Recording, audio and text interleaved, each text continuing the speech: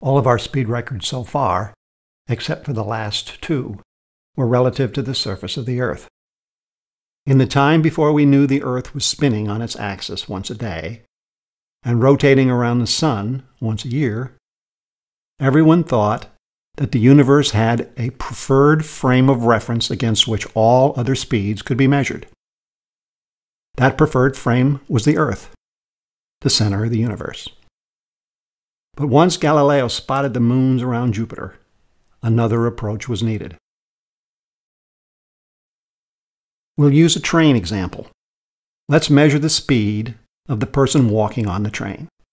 We'll use the same measuring technique we used for the snail. The person on the train sets his clock to 0, marks his starting spot, walks down the car, stops the clock, and marks the second point. Now he just measures the length of the line and divides by the time. In this example, he went 3 meters in 5 seconds for a speed of 0.6 meters per second. Now picture the train car moving slowly to the right at 2 kilometers per hour, or 0.56 meters per second. This is the speed as measured by a person on the ground.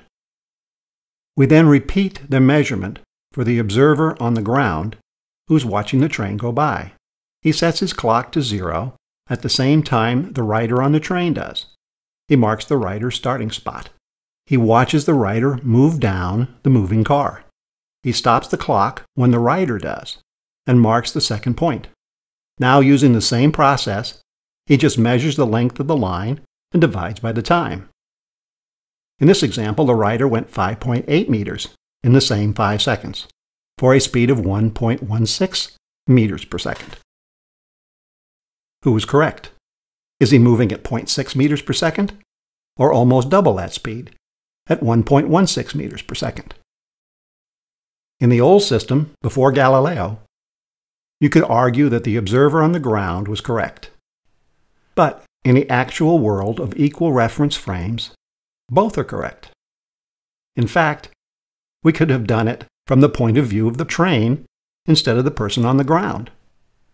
In that case, it is the person on the ground that is moving at 0.56 meters per second to the left, instead of the train moving to the right.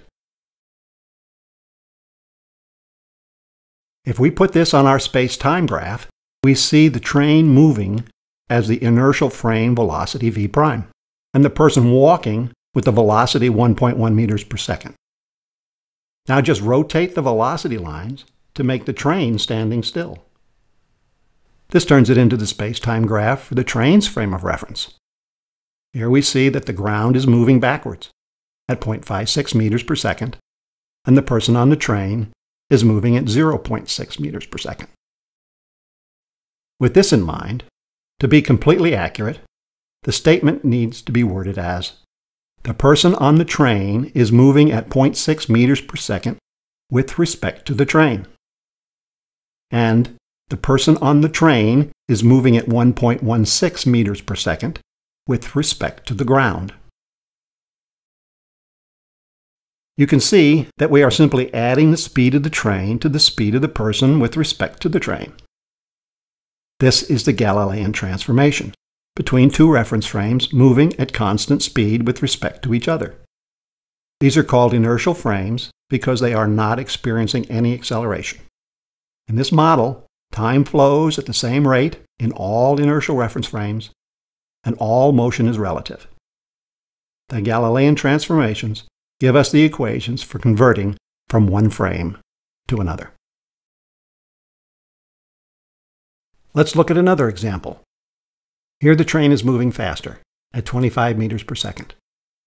The person on the train kicks a ball in the direction of the train movement and measures its speed at 10 meters per second. The person on the ground would add this to the speed of the train and gets 35 meters per second. Now, if the person kicks the ball in the opposite direction, the person on the ground would subtract the speed of the ball from the speed of the train. He would see it moving at 15 meters per second. Here's another example that illustrates that it doesn't matter what is moving. Suppose the person on the train kicks a water container, initiating a sound wave in the water moving in the direction of the train.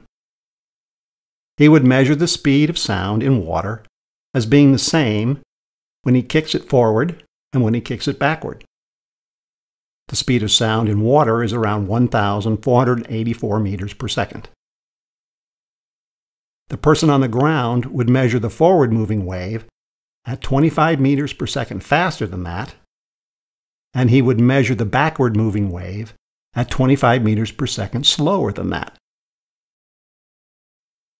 It followed that if it were a light bulb that the person on the train turned on, he would see the light moving in the direction of the train and the light moving in the opposite direction of the train to be the same speed of light.